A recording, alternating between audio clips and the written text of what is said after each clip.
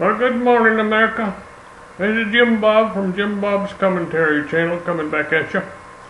And I'm getting back into business now. I've been neglecting my job, and I apologize for that.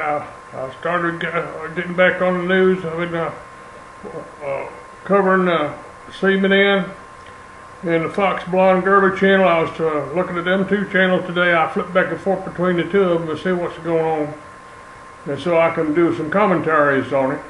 And so here's what I found out. But first I went on to CNN News, and I found out that they're heavy on the Trump.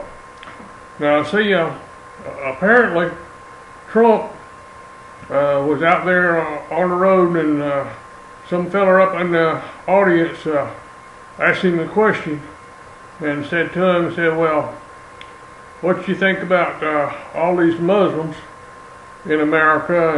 And the man said that Obama was a Muslim, and so on and so forth. Just a minute, let me take my hat off here. And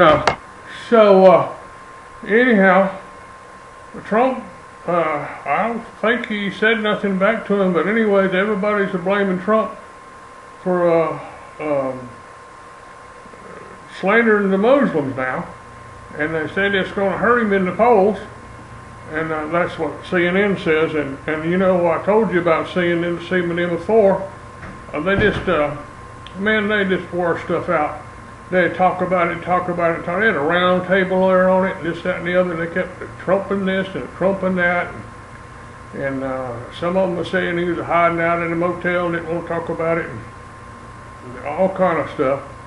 And so I said, well, I'm going to flip on over to the Fox Girly channel and see what the blondes is looking at. Well, you know, I say it's a Fox Blonde Girly channel, but in reality, just about everybody on the Fox channel is blonde. Now, they got some brunettes on there. I mean, I got to tell you the truth. There's some brunettes on there too, but most of them is blonde. If you go back into the beginning, you couldn't hardly find a brunette man or a woman on the Fox News. But anyways, that's not it. So I flipped over to Fox to see what they was talking about the Trump. And no, they was, I think they've been hanging out with the Republicans, because they was having a party over there on the Fox News.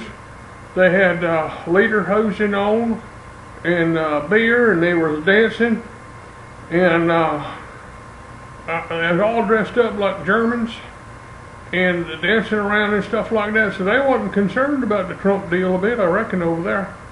So I watched them dance around a little bit. They had some pretty blonde girls on there and blonde boys on there. And I prefer girls, to tell you the truth. But anyways, they danced around a bit. And I got tired of watching that, and I went back to CNN, and they still talking about the Trump. They slicing and decising it. And they cut it at every angle they can get to see what they could figure out. And I'm just here to tell you something about that. That's all right. It's okay to debate everything, and there's nothing wrong with a man saying anything. If a man is a racist man, let him talk. Don't cut him off. Let him talk and say his bit. He's entitled to it. That's what America's about. And what I found out, like I watched on one of them channels one day, they had a thing on the Nazis in America, and white power and all like that there. And you listen to them talk, and you pretty much figure out what you need to do about it. Don't cut them off. Let them go on. And it ain't right to not love nobody. God said, I loves everybody. And Jesus said it, and that's the way I want to go along with it.